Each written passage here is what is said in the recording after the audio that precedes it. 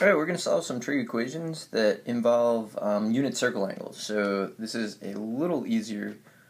Actually, I don't know. It's kind of easier than when they don't involve unit circle angles, but maybe not.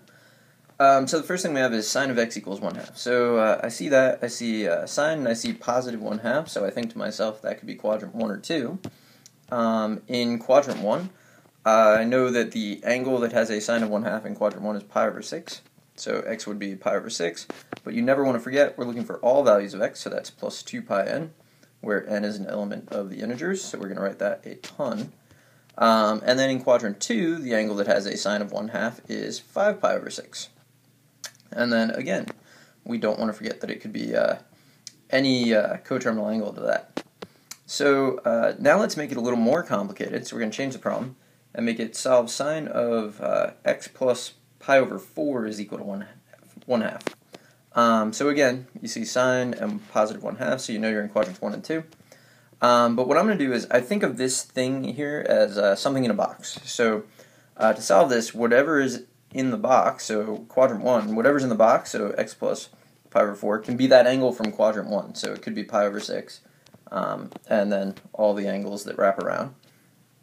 So what I want to do is solve for x. So I'm going to subtract pi over 4 from both sides, but the only thing it combines with is the pi over 6. So I get pi over 6 minus pi over 4, so that's 2 pi over 12 minus 3 pi over 12, so negative pi over 12.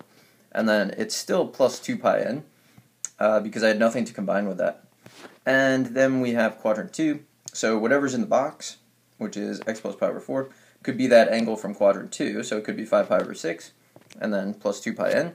And then 5 pi over 6 is 10 pi over 10 pi over 12 minus 3 pi over 12, so I get 7 pi over 12, and then plus 2 pi n, where n is an element of the integers. Alright, so not really a big deal. It does come down to knowing your unit circle angles, so hopefully you know that by now. It's hard to imagine being in my class and not knowing it. So here we'll do another one, cosine, and it's negative, so that can be quadrants 2 and 3. So in quadrant 2, I need to think of the angle that has a cosine of negative radical 2 over 2. Well, that's going to be a pi over 4 type of angle, so 3 pi over 4 plus 2 pi n. In quadrant 3, it's again a pi over 4 type of angle, but in quadrant 3, so that's going to be 5 pi over 4, and then again plus 2 pi n. So let's make this one a little more challenging. So we'll solve cosine of 3x plus pi over 2 equals negative radical 2 over 2. So same idea here. It can come from quadrants 2 and 3. So in quadrant 2, I have the thing in the box, so 3x plus pi over 2 equals 3 pi over 4 plus 2 pi n. But now I need to solve for x. So the first thing I do is I subtract pi over 2 from both sides. So 3 pi over 4 minus pi over 2 is just going to be pi over 4. So I have 3x equals pi over 4 plus 2 pi n. Now I'm going to divide everything I see by 3. So pi over 4 divided by 3 is pi over 12, and then 2 pi n divided by 3 is just 2 pi n over 3, where n is an element of the integers. So that's a little different. So multiplication or division is going to be applied to everything. It's kind of an order of operations, combining like terms type of deal. So let's do the quadrant 3 angle. So we get x plus pi over 2 equals 5 pi over 4. So again, it all comes down to knowing your unit circle. And then plus 2 pi n. So we're going to subtract the pi over 2, and it's going to combine with the 5 pi over 4. So we get 3x equals 3 pi over 4 plus 2 pi n. And then our next step is divide everything we see by 3. So we end up with x equals pi over 4 plus 2 pi n over 3, where n is an element of the integers. All right, so that's how we do that. I'm going to do one more example. And this one will be to solve cotangent of x over 5 minus pi over 3, and then that equals negative radical 3 over 3. So same kind of idea. I see cotangent and it's negative, so that could come from quadrants 2 or 4. But now what I want to remember is the period actually of cotangent is just pi by itself.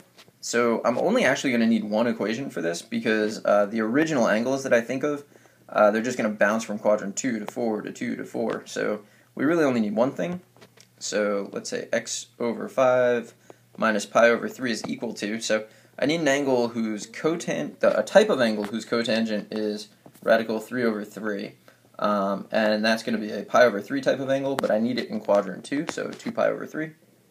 So again, knowing the unit circle, knowing your tangents, cotangents, kind of important here. And then the period in this case is just plus pi n, where n is an element of the integers. So same sort of thing, I'm going to add pi over 3 to both sides to end up with pi plus pi n, where n is an element of the integers, multiply through by 5, so I get x equals 5 pi plus 5 pi n, where n is an element of the integers. But you might notice it's 5 pi plus 5 pi n. We don't really need the initial 5 pi, because we could just say that x is 5 pi n, and then if n is equal to 1, we would get 5 pi, so it works. And this idea works similarly for tangent, so a tangent problem would have the same exact notion involved. Anyway, those are a few examples. I hope you know all your unit circle angles, and I hope this was helpful. Good luck.